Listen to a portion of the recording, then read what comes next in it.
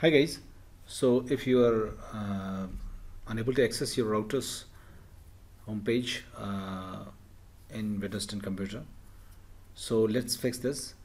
The first method and first point to check is that make sure you're using the right IP address to access the router.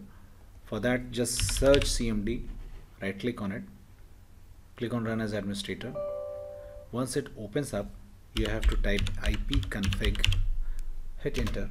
Just note down your default gateway, okay, and make sure that this is the IP address which you are using to go to the router's address. Okay, now if this does not work, you can do some routers have a HTTPS protocol for using their page, so just try HTTPS version for going to your router. Okay, instead of HTTP, just make sure that it is HTTPS. Now if this also does not work, sometimes accessing router's address works when you change the browser. Okay, so if you're using Chrome, try to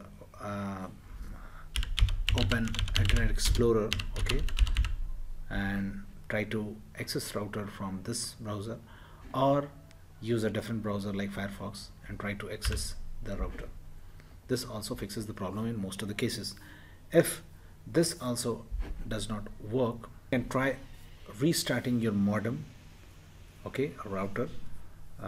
Just turn off the router, wait for 10 seconds, and after that start the router again. If all else fails, you can also do a factory reset. There must be a button, sometimes a red button or a hole to reset the router. If this also does not work, there is one more thing which you can do. Just right click on the start button, click on run, and now type ncpa.cpl. now click on OK. Now once you reach here, just right click on the network adapter with which you are connected via internet.